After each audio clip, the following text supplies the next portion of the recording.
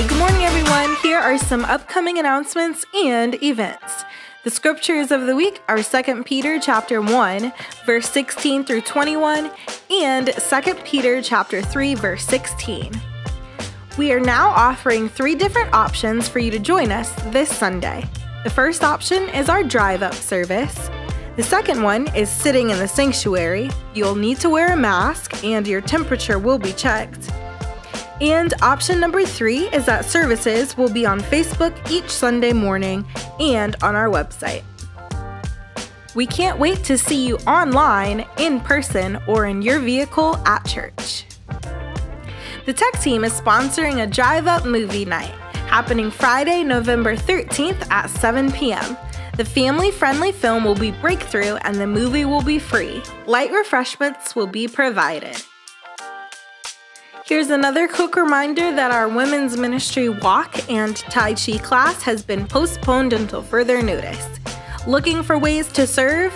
Our Thanksgiving basket drive is happening November 21st, and Operation Christmas Child shoeboxes are available now. During this time, there are several ways for you to continue to worship the Lord with your giving. You can download the Givelify app and locate Turning Point Church, or you can visit tpcglobal.org/giving. If you have not been getting the TPC newsletters or have not been contacted by a member of our pastoral care team, please give the church office a call. We'd love to hear from you. American spirit.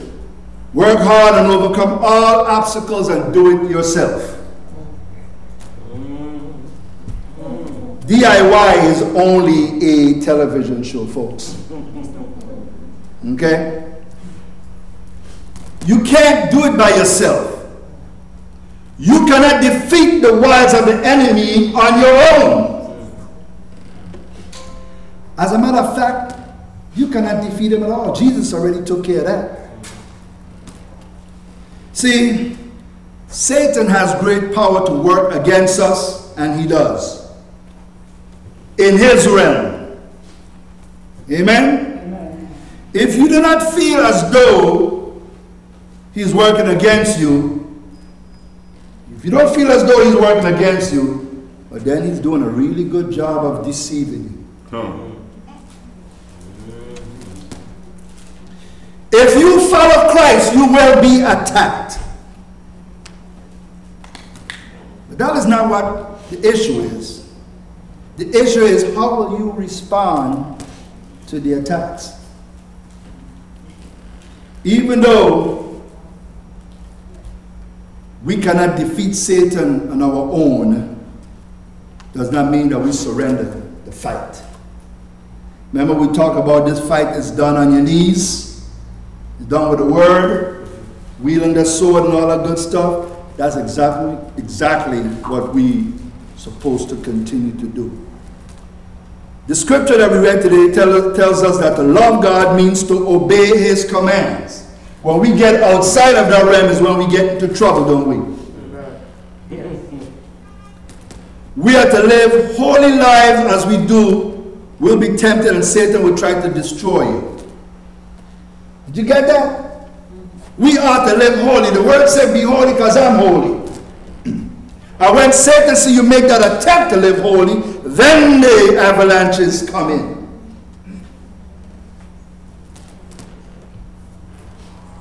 We must wage war against him. How many of you, and don't raise your hands, get up daily and put on your whole armor and say, I'm coming at you, devil? We got to wage war against him because he sure is waging war against you.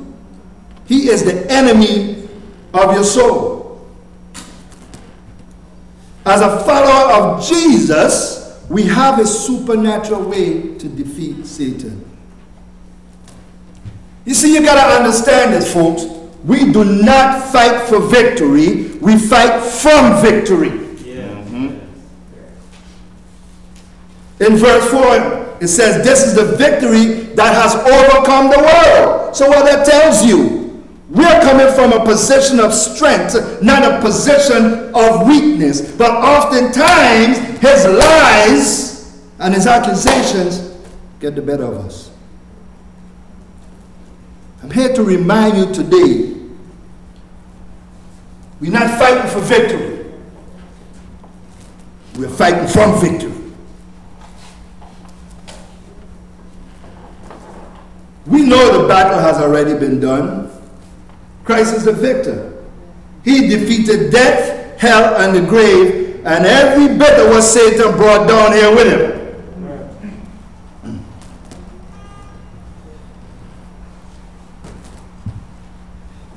See, verse 4:4, you, dear children, are from God and have overcome them, because the one who is in you is greater than the one who is in the world. What a relief that should be for us. Greater is He that's in each and every one of us than anything that's in the world. There is joy and solace in that, isn't there?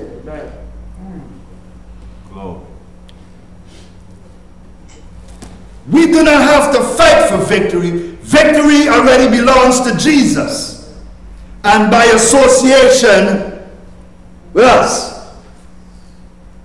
I love that song. Victory belongs to Jesus.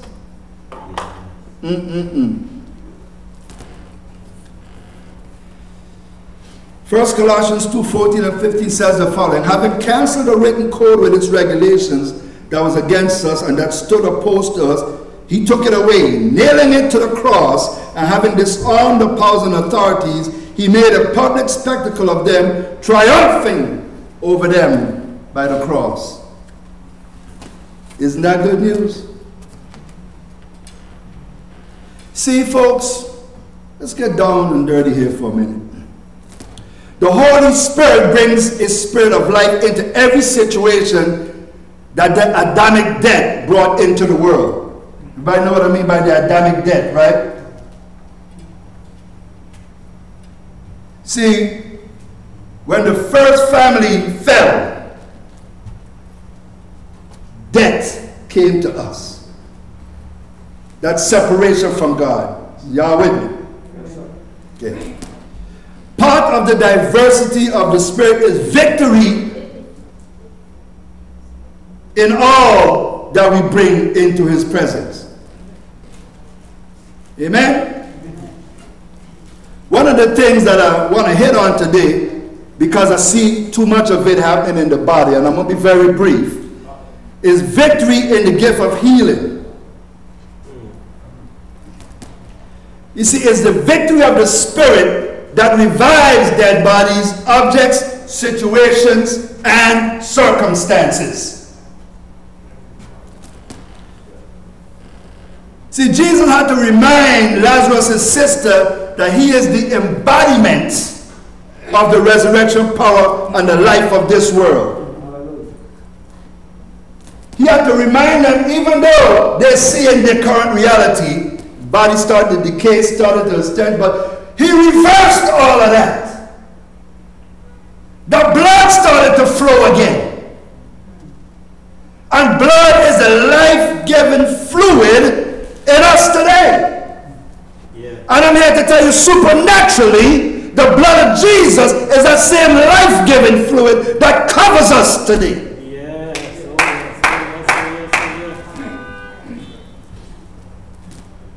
Today, I want to proclaim victory in the area of healing, folks. Is that okay? I want to command that anything in your body that the world is saying is past redemption is quickened today in Jesus' name. Amen. Throughout the Bible, we could see that the blood of Jesus was instrumental to the turning around of impossible health situations. Can anybody bear witness with that? See, the blood of Jesus can raise the dead, as evidenced by the widow of Nain, who was revived by his same, but her son was revived by that same power. See, the blood of Jesus is available to make the lame walk in Acts 3:1 and 10, where we see the situation with the fellow that was hanging out by the gate called Beautiful. I was touched by the blood of Jesus by Peter and John. Remember that? See, see the blood of Jesus can heal internal organs, because in Luke 8:43-47, we see a woman with fibrosis who had been bleeding continuously for 12 years, but was healed at an instant by the touch of his garment.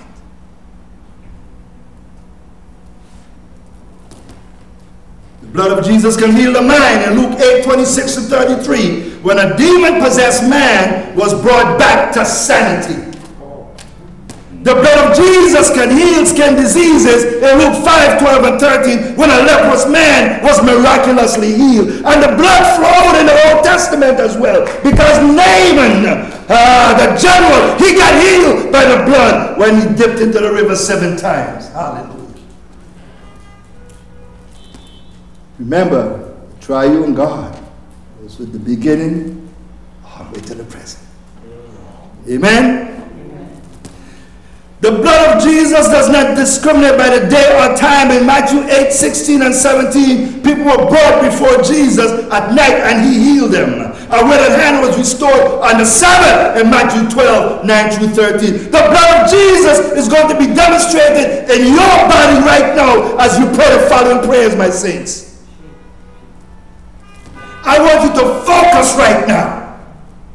I don't care what part of the body it is, even if somebody you're interceding for. I want you to lay your hands in that place right now and let the blood of Jesus heal you. Say, oh Lord Jesus, let your blood heal me today. Let your blood flow over me today. Whatever this is not unto you. I command every arrow of sickness fired into my body come out now by the blood of Jesus. Let me hear you say that. I command every arrow of sickness fired into my body come out now by the blood of Jesus. I command every lame testimony afflicting any destiny to walk now by the blood of Jesus. Any destiny that we have, any affliction, every accusation is defeated now by the blood of the Lamb. Victory belongs to Jesus. Victory belongs to Jesus. And as we celebrate communion today, we have the opportunity to celebrate and be reminded of that victory that has already been won for us. But before we come to the throne, before we come to the presence, to take part in this celebration, you got to do one thing, folks. You got to repent. You got to repent. If there's anything that you're holding against a brother and a sister right now, you need to release that in the name of Jesus. Doesn't matter how soon it was or how long ago it was. You got to release it. You got to release it. If there's any sin of commission or omission, even the stuff you may not think of, let's plead the blood of the Lamb over that right now and ask for forgiveness. Let's repent right now.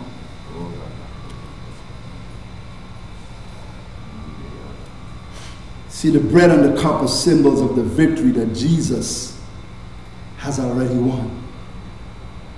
He wants to have you partake of that victory. Do you recognize that victory today, saints? Do you hold tight to that truth and hope? Do you recognize that Jesus is the victory?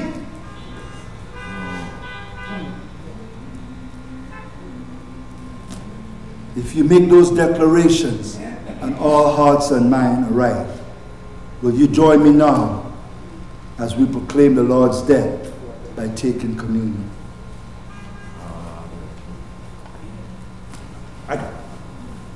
So as you take some time to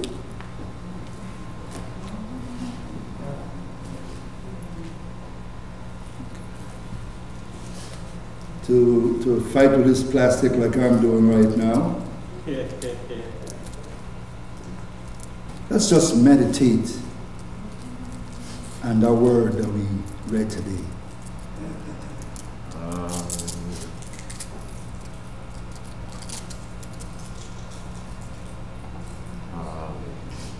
Let's meditate on chapter 4 again. For whatever is born of God overcomes the world. That is the victory that has overcome the world, our faith.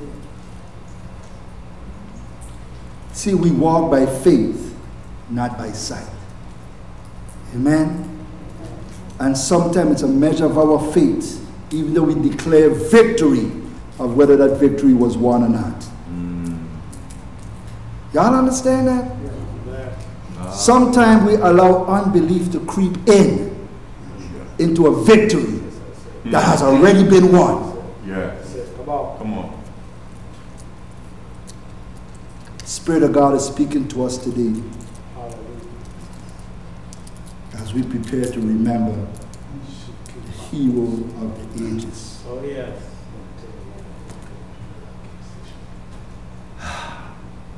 If everybody got your sacraments ready, we stand in the sanctuary.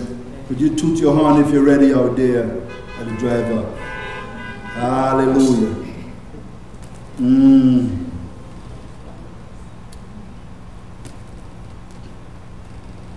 know, I'm not going to go into this much this morning, but I want you to realize something that I shared with some of the brothers.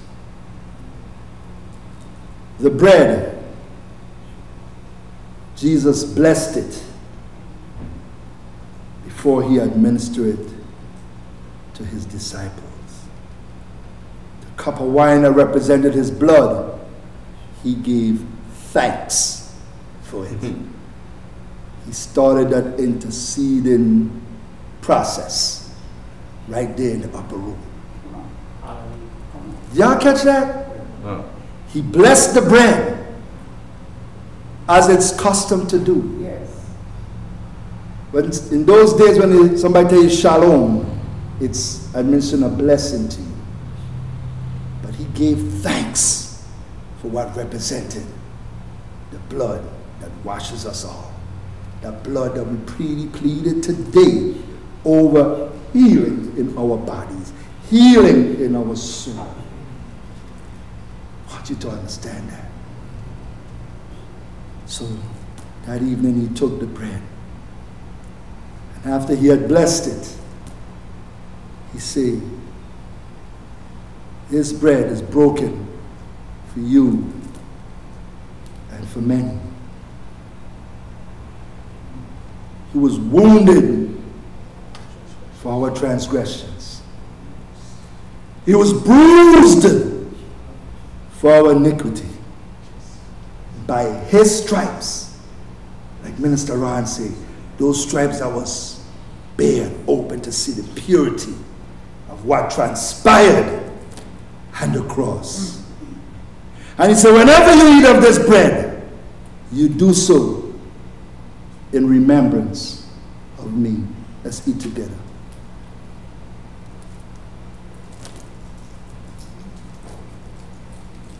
Folks, it's all about the blood.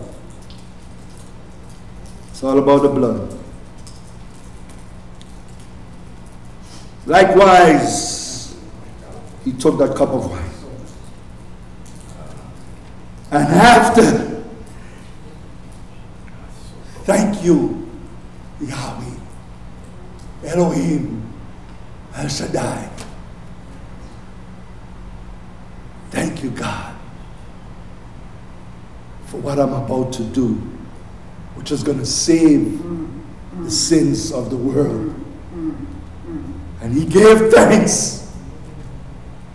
And he said, this represents the blood which shall be shed for you and for many. Whenever you drink of this cup, always you must do so in remembrance of me. This is the blood that could not be replicated by bulls and goats. This is the blood that's applied in the Holy of Holies right now. And it's the blood that has all power and dominion over sin, death, hell, and the grave. Let us drink together.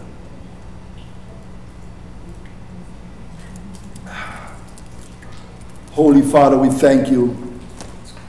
We thank you for Jesus. We thank you, Lord Jesus, for the deed you did on the cross. It was just not a deed.